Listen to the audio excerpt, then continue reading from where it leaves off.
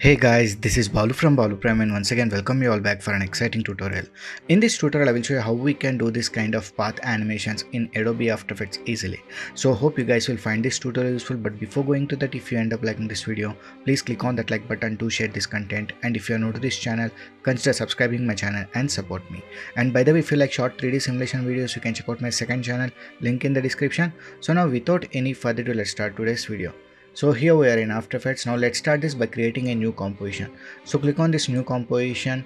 So here I will be using this Full HD, or else you can click on this preset options. Here I will be selecting this HD1080, which is a Full HD resolution with a frame rate of 30 and duration of 15 seconds. Hit OK. So we got a composition created. So first let's import an image that having a roadmap. So here I got this image. Let me drop it onto this project panel.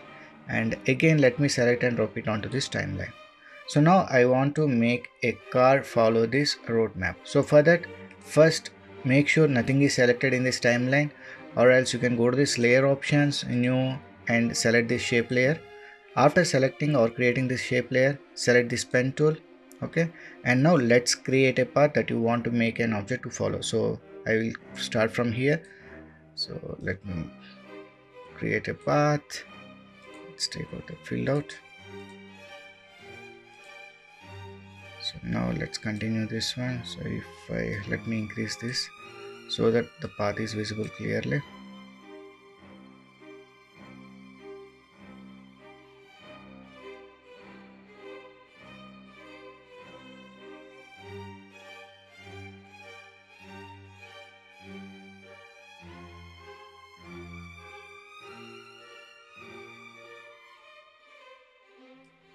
And end this path at the same starting point here. So now we got a path created. So now come to this shape layer, drop down this one, come to this contents, shape one, expand this one. Here we will get this path one, expand this one also. Now select this path, make sure this path is selected. After selecting that, come to this window, scroll down, and let me scroll down here and create on this create nulls from paths. Just click on that. So here we will get a separate window. So let me undock this one. So now if I expand this, you can see we got these three options here. So now being selected this path, make sure this path is selected, click on this trace path. So here you can see we got this null layer created. So if I move forward, you can see this is already animated. So in order to reduce the speed of this animation, let's press U on the keyboard of this null layer. You can see these two keyframes. If I drag back here, this slows down the speed. So now you can see the speed is bit low. Okay, so now let's import a car image. So here I got a car image here. So let me drop it onto this project panel and let me drop it again onto this timeline. So if you want to have drag race kind of thing, set this anchor point at this front position. So select this anchor position and place this anchor position here like this to get drag race kind of thing, or else if you want to have smooth turning effect, let it be at the center. So I will place this at the center only. So now let's see where our track path is here, null point is here. So here our null point is there. So the anchor point is at this position, at this corner here. So remember that one. So now select this car and let's rotate it. Press R on the keyboard for rotation options, and let me rotate here so that it matches with the rotation of this null. So let me reduce the scaling, press S, and let me reduce the scaling here. So I think this much is fine.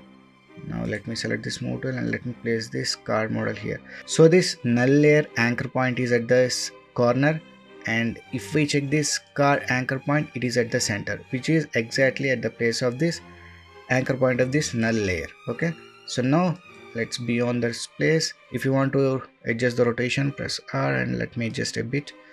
So I think this is fine. So after adjusting the rotation, select this pick whip tool and parent it to the null. That's it. So now if I play this, you can see the car will follow the path. So if here we can hide out this shape layer, and now we got our car animation here. So now if you want to add another car image, simply duplicate this null. So Ctrl plus D to duplicate that null. Let me place it at the top. So let's use another image. of the car. So here I got this another image. Let me place this here. Before using this car image, let's bring some difference between this position of this null. So let me select this null layer, press U on the keyboard, select both the keyframes, and let me drag them forward here like this. So let it be here. Okay, so now let's use another car image. So here I got this car image. Let me drop it onto this timeline, and here the anchor point is at this place. So let me set at the center. So select this anchor position and let me place this at the center of the car. Now press R and let's rotate this one, press S and reduce the scaling. So I think this much is fine, and select this move tool. Let me place this here at the position of this null's anchor point, and also let me rotate this a bit. Okay, so now let's pick whip and parent this to this null. So now if I play this, you can see we got these both cars moving along the path. So in this way we can create this path animation in Adobe After Effects easily.